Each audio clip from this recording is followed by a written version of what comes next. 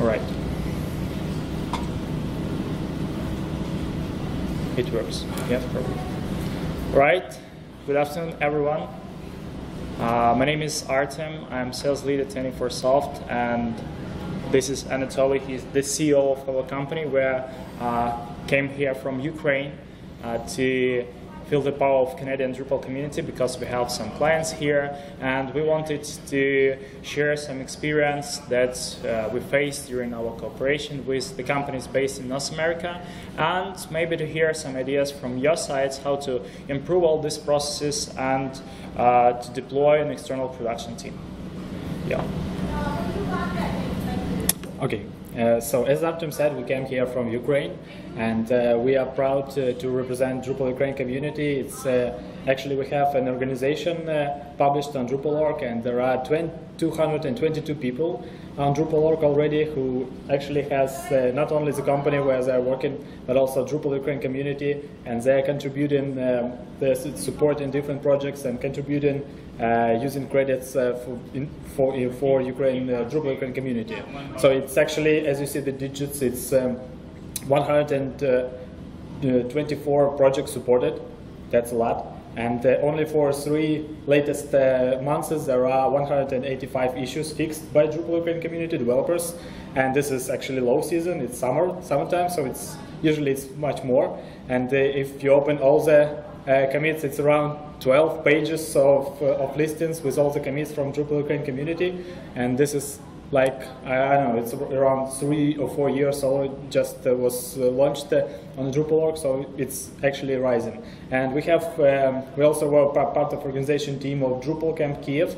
It's a regular event, and that was actually our anniversary. So we had 10th Drupal Camp Kiev, and we had 390 attendees at this camp. The majority from Ukraine, but still some people from different countries, and we also had some representatives from Canada, and there was a keynote from CTO of Imagix from Vancouver, so that we are really pleased to meet our Canadian partners as well. Yeah, so we tried to make our Ukrainian Drupal community international, and some of the sessions we had in English, majority in Ukrainian and Russian, but I performed in English. If to talk about 24Soft, so who we are a Drupal-focused agency, obviously. We're based fully in Ukraine. We have 60+ teammates, and our main approach is not to work with the end clients, but we prefer to help Drupal agencies, primarily from Western Europe or North America, to handle all the clients' requests, all the new clients' requests with our help if they struggle with the lack of internal capacity. And recently we've launched internship internally, where we hired like brand new people who has some basic understanding of PHP, and we learned them Drupal practices, and probably we believe that in 6 months we can allocate to them like commercial project, and they'll become junior Drupal developers. So we have primarily mid and senior Drupal developers. Out of these 60 teammates, we have 30 Drupal developers, so part of them are seniors, the majority are mids, and we have some junior Drupal developers. Right. Okay, so we also wanted to ask you, what are the challenges for agencies, for developers, when the agency rely only on internal workforce? Like, do you have any ideas? Have you tried to, I don't know, do you have any issues or challenges working with only internal resources? Just raise a hand. Okay. So for me, I'm from the government of Canada, and so hiring like a full-time government worker is like a very bureaucratic process, and because it's the federal government, most people need to speak English and French, and so you kind of limit your development pool right there. So we do a lot of consultants and a lot of it's difficult to actually hire. Okay, thanks. Your thoughts? Yeah, well, if we get a client request for a project that they needed to start really quickly, we don't always have the staff available, so that's a challenge. So ramping up quickly, just on a project-by-project basis is a challenge. Any other thoughts? Okay. So yes, you are definitely right. So one of the challenge is capacity when you actually need to start new project right now or in 1 week, and the customer is really relying on you that you will start right away, and all your developers are already engaged in project, and you need somebody to join the team, and it's actually the long process to hire. And so it's actually, and when you try to hire a developer in your city, that there's a very limited talent pool, and so lots of the majority of developers are already working somewhere, and to start all this process of hiring, this actually takes a really long time. And for some customers, cost is also a challenge, because hire full-time developer and you are not sure about will there be enough work to continue after the project, when the project will be deployed, like for hiring for just one project and then firing people, it's not a good way to have business. And also all the taxes and all the additional spendings, like you need to buy a laptop, you need to buy some furniture, and you need a new office if you already don't have any other space. So this is the most common challenges that agencies face when they rely only on internal workforce.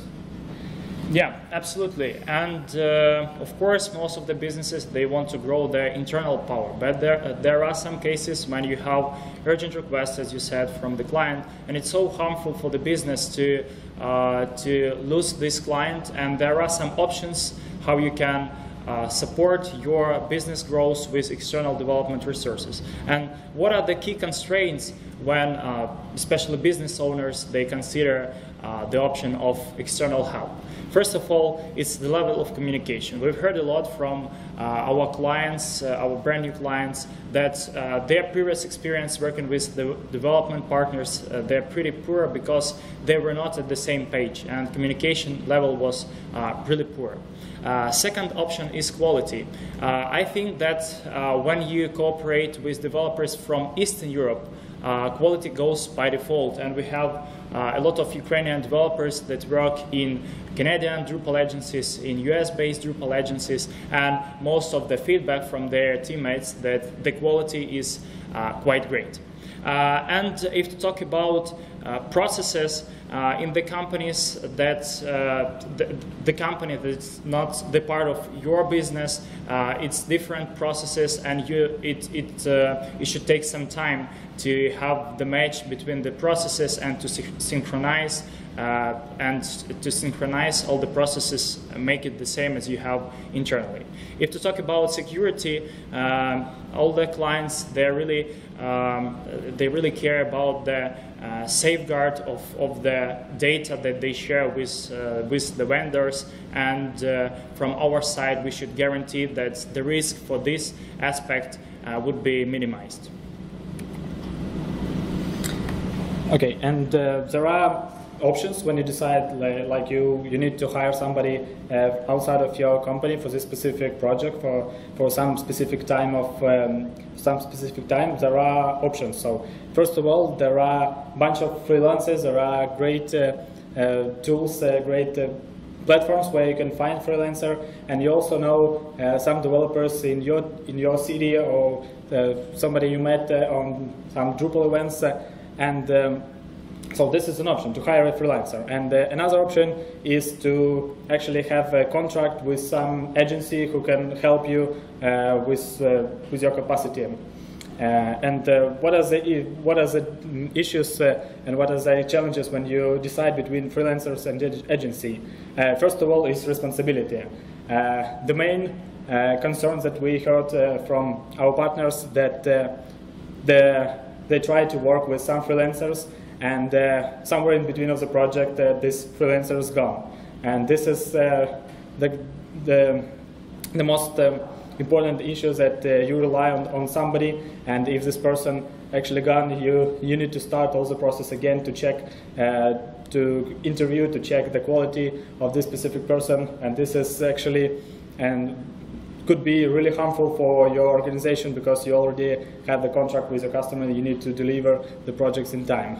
When you when you start a communication with agency, the responsibility for not to be lost is a little bit higher, because you actually have the contract with the organization, with and the organization actually has more resources, and if somebody gone, it could be whatever reason, the person who might change the plans and might go to work with Joomla, or maybe he wants to switch to Laravel, or he just fell in, and the agency always has somebody as a backup to help.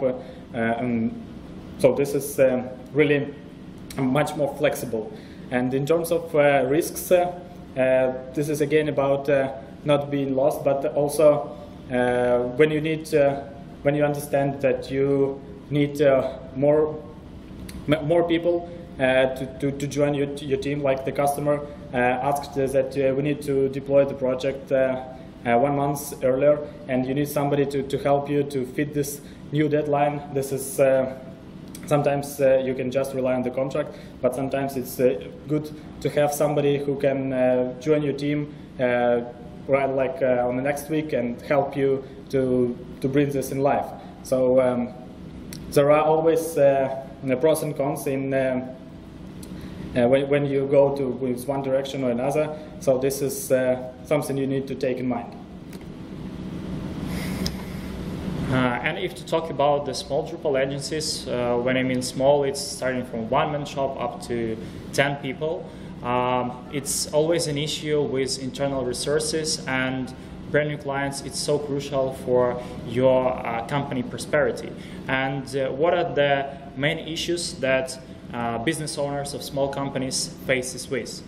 First of all, these founders, they're in charge of everything, and they should handle all the processes because they don't have other people to manage this. I mean, those people, they should be in charge of project management. They even develop some of these projects, and they should do some sales efforts to make this company grow, right?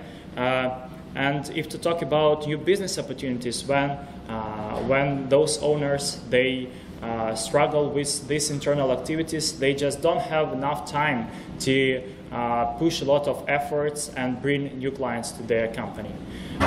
If to talk about operations consultancy, if you have a small business, you don't have enough experience to figure out what internal processes should be, and when you ask another agency that is much bigger for the help, these agencies, they can help you to build these processes and to share their experience in internal iteration between different departments of the company. Okay, and there are always some choices for different approach of work. You can rely on your partner, on your external development team, as you can share the full project with all the activities, starting from design and finishing with deployment, or you can actually get some workforce, like developers who actually understand what exactly you need for this project, and they have enough skill set to work with you, and they can handle your operations. This is also an option. So if we compare a fixed price model with dedicated teams, there are also pros and cons. And when we talk about risks, and the majority of risks when you go with a fixed price is on vendor side, and when you have a dedicated model, the risk are being shared with the customer, and risk and control. This is always this is more on your side, and you can actually control the velocity of the team. You can control the direction of where the project is going, and but this is also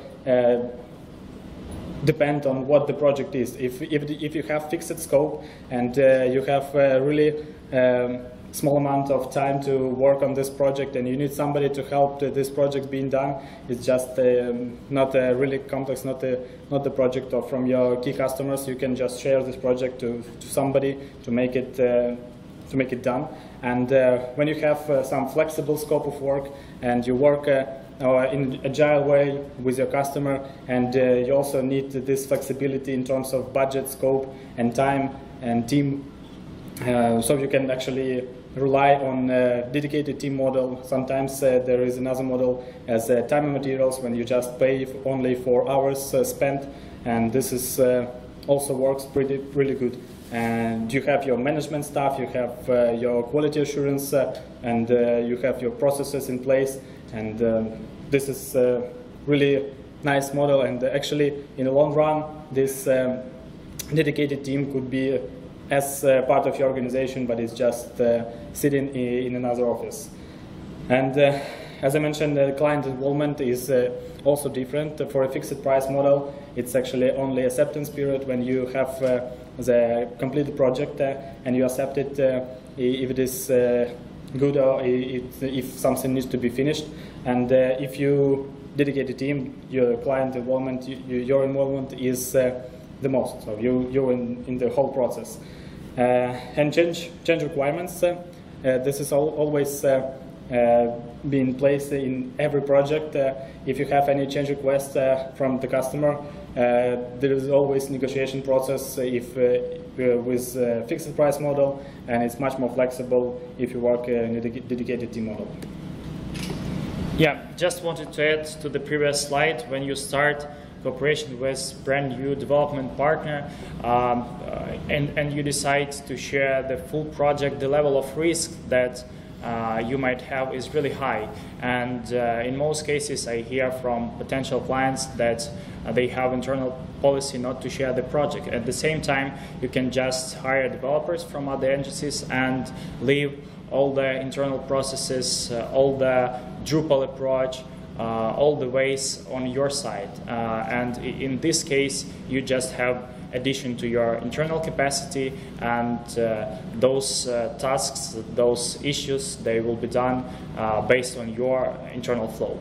And actually we had in our title at the very beginning mentioned about case study, and we wanted to share some experience that we had not so far with one of our California-based clients. Not to tell it on the words, but to give you some examples. At the same time, I think that you're aware that in our business, most of our projects we have under NDA. That's why we don't have like the actual pictures of the website or something, but we're more than happy to share some internal technical and business insights that we had during this project. So as I mentioned, this client based in California, and the industry that they have, it's in beauty, in cosmetics, and this is just e-commerce startup. Yeah, they have. We met them actually while on DrupalCon Nashville this spring, and they went to find the partner who can actually help them with the development. And they already have poor experience with working with other development partner from Asia. I believe the previous platform was based in Joomla. Yes, sometimes it's happened. And that when then the customer decided to find somebody who can actually who can be in charge of all the technical process, and he found the local CTO who is in charge of development, and we have enough luck that this particular person is a Drupal developer, and that's why he actually decided to switch the whole platform to Drupal, and then they went to DrupalCon to find a partner to work with, and as it always happened in business, they had a really strict deadline because they need to rewrite the whole platform to a new one, and they have a lot of functionality in mind to be deployed, and that's why they actually it is a working business. That's why their customers were waiting for some functionality to work with. That this is actually like a network of different suppliers of the cosmetics, and this is actually the portal who counts the money, and that was a huge challenge. They need to find some reliable partner who is experienced enough not only perform the development, but also think about the money and the security level that is related to this matter. Yeah, and ultimately they chose our company. And why we think they chose us? First of all, they had strong requirements to choose Drupal, Drupal-focused company, Drupal experts, and we ensured that based on the interviews that these clients had with our Drupal developers. They also wanted this provider to be able to scale the internal team. And initially we started with one developer, and after that, during the sprints, we added more and more developers. And they also required not only the development mindset, but also solution orientation and business orientation. And that's why we also attract not only developers, but account managers, project coordinators who communicate directly with the client and listen to the business goals of this startup, and they try to paraphrase all these business goals to the development solutions from our side. So ultimately our developers, they realize all these business opportunities to the features, to the development aspects, and bring it to life. What is the solution? The solution that we offer, as we already mentioned, we offer them to hire a dedicated team, and the first process was interviewing the developers that fit the most. So we had in place team onboarding, smooth team onboarding process. When we started with first developer, then in 2 weeks they wanted to get another developer to join to make a velocity higher.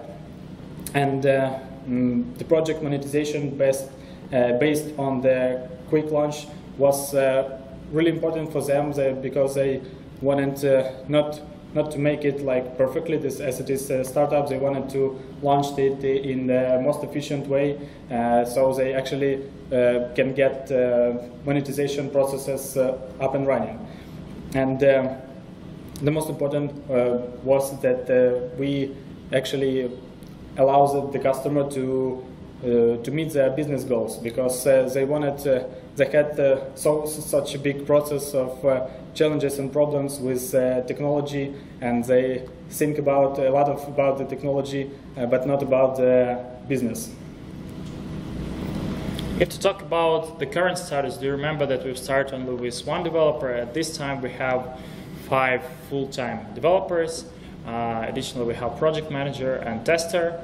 So we have some scope of work that was previously released. That's why we provide maintenance services, and at the same time we receive on the regular basis brand new requirements. So we realize them and apply to the live website. And we also experience the business growth. So potentially we'll have the extension of the company, and we also guaranteed the extension of the clients incoming to our clients' business. Yeah, and what are the perspectives that clients share already with us? They actually started to think about scalability of their business, and they always wanted to go international. So this is actually a US-based company, and US market is pretty huge to handle, but they already think about South America, about Europe, and they actually now they have new user stories and new functionalities that should be placed to work or to go to international market. And we always take in mind that the development team is flexible. So when the new functionality arises, so we can add another developer to help the team. And if there are the major feature already released, that we can make the team smaller to handle the project maintenance and just to work on ongoing tasks. And now business owner, there are actually 2 business owners, and one of them was always involved in the day-to-day operations and thinking about how actually all the calculations should be done, and there was a lot of calculations were made in Google spreadsheets, and now they are, as soon as they automated this process, they actually can think about business development. And now the customers already shared that they expected to have an order from China with the production in 6 months, but they already made this order because all the goods were already sold out. Yeah, and to sum up briefly, let's imagine that you become this customer if you are not a business owner, and how it goes to turning for yourself. So from the very beginning, you as the customer, you'll want a brand new project, and after that you check internally that you cannot handle it inside the company, and this is actually the place for us to help. From the very beginning, we'd like to receive from our clients a request for proposal, including all the information that you have from the initial request, and after that we provide you the proposal, which contains detailed estimation spreadsheet with all the budget and hours allocation for each specific feature, timeline, and budget for the project in total. After that, we usually sign basic documents, which contains of contract, SOW, its additional agreement for the specific project, and NDA for you to be secured for all the copyrights. After that, we start the development phase itself, and all the communication goes between the client and either project manager or developer directly. After that, during all the processes, our clients, even if we cooperate on the fixed cost projects, they are active watcher, they attend status calls on the regular basis, and they are more than available to apply some adjustments during the development phase as well. As soon as we deliver the project, we also provide post-production support and maintenance, not only hosting services, but also adding of some additional functionality to the project. And after that, after the repetition of this circle for several times, we believe that we build the trust between our agencies, and we become trusted development partners. So the ultimate goal of our collaboration with Drupal agencies is to build trusted development partnership, and not only in cases when you face the lack of internal resources, but on the regular basis, combining like internal growth of resources and usage of development partners guarantees the growth of your Drupal business. Yeah, let me add to this slide as well. So actually, you can rely on your partner, on your external development partner, not only when you have all the documentation in place, when you have all the requirements and all the design of wireframes. The best way is to involve the partner on the very beginning, when you just have a decision from the customer, or you're in the process of negotiations, when you talk to the customer about the new project, and there is a really long path to actually start the development. Before that, you need to have a really good discovery phase to understand the needs of the customer, to build the wireframes, to build the user journeys, and understand what exactly the projects should be. This time, a lot of migrations and upgrade being in place, and there is also really good processes could be and efforts could be done on your external partner side, so you can communicate more with your customer, and work could be done on the other side. And to have some kind of conclusions, the main idea that we had for this session is you just never, you have not to close the door for any opportunities, because the new projects that comes in from the customers, from your inbound marketing. You can sometimes deny these projects, but you never know what exactly this business grow, what exactly this request could be at the final phase. So when you have new opportunities, you can talk to other agencies and to collaborate. So success is possible only with collaboration. This is the same as like you work only as a single person and you do all the process yourself, or you have some teammates, and this is the same as you have your internal resources in your agency, and collaboration with other people could bring your business to the next level. But the really important point is try carefully. Don't put all the eggs in one basket. Don't don't just trust from the first world. You need actually to try first, to make some trial period, to launch some small projects beforehand. So if you actually expect that in the next quarter you will have more projects, you need to prepare beforehand to have some test assignments and understand if this agency, if these people are actually reliable, if they deliver the results that they're saying about. So try carefully, but still expect that collaboration can bring you more benefits. Yeah, and this is pretty it in terms of the presentation.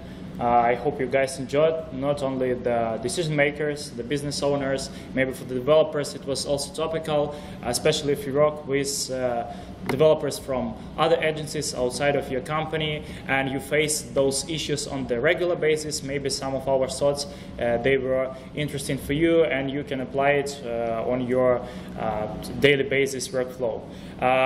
Please, if you have any questions, any topical information, do not hesitate to contact us at this email. And if you have some current questions, we'll be happy to answer.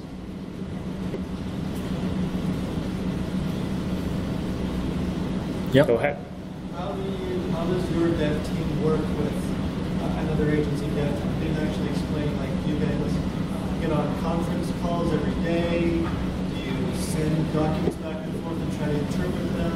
What's it like to work with you guys? Yeah, in the first place, we ask our partner to share the knowledge base and the workflows that they already have in their company, because we need to understand the expectation in the first place, and we also need to use the tools that they already use. Like if they use Jira and they use Slack internally, so we need also the profiles for the development team to join these channels, these teams, and get acquaintance with all the documentation, with all the workflow that is already in this agency. Sometimes if the agency is small, as we mentioned beforehand, some collaboration processes could not be managed yet, because they didn't need this.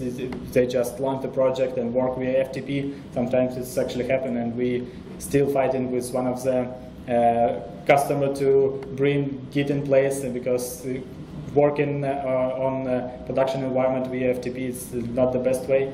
And so this is where we can help with setting up some processes, some continuous integration, to have some auto deployments, not to waste time for manual deployments and merging. So first of all, we try to get information from the customer, understand what is the tool set, what is the process is good for them. And then we can consult what the best practices we have internally and what the best practices we have from the other customers. And we set up regular calls, so it's actually day-to-day meetings discussing the project, and also when we have some sprint planning and also acceptance demos. So this is actually mostly it's going via Google Meet or Google Hangouts or Skype for business, or just a regular Skype. So this is not a big problem. Sometimes our customers expect us to go over to their office and to collaborate in face-to-face. This is also possible. But the online tools are pretty good now for this moment to help everything remotely. And for our agency, we also have like remote first culture, so we don't. We try not to stick our team to the offices. We actually have 2 offices in Kharkiv and Lusk, and this is around 700 kilometers between the cities. So we actually have all these processes in place when we develop the whole project internally. So yeah, remote culture is pretty flexible. And you mentioned you had a team of like 5 people. What's the makeup of the team? Is there like a product owner, or do you have a project manager on your? Yeah, for this specific customer, we have a product owner on the customer side. So they actually have 3 people from their core team. So there is a business owner, there is a product owner who is talking about the features and accepting the features and the ideas of the project, and there is still a CTO who is actually taking care about the technology is in the way that they need. And from our side, it is 5 full-time developers. We have a team lead who is managing our development team and talks primarily with product owner and CTO, and getting the decision about how it should be done. And we have project manager who helps to organize all the process, the ticketing system, and deliverables to be done. And we have a tester who check everything if it is actually working as expected and it's built as designed. This is the structure of the team. Some automation testing or manual testing? For this moment, it's only manual testing. So we have compatibility testing, we have functional testing, and the automatization testing is like in the future release. And how many times your company already successfully went through this whole nice circle which was on one of previous slides? Yeah, this is for this session, it's a bit confusing. We talk more about the collaboration with end customer, and this is not a regular practice for us. So we primarily working with agencies. That's why this circle is the most common examples that we tend to have with all our customers, because we start collaboration with some agency, and if we have a successful project for the first project, then we can circle back and do more and more projects and set up more and more teams and development. So this is the key for us to make it not as a pass, but as a circle. Any other questions? All right, then thanks a lot for your time here. It was really a pleasure to perform at Drupal North. It's our first experience here. And you're guys very welcome to Ukrainian Drupal events as well. Why not? Thanks a lot. Okay, thanks.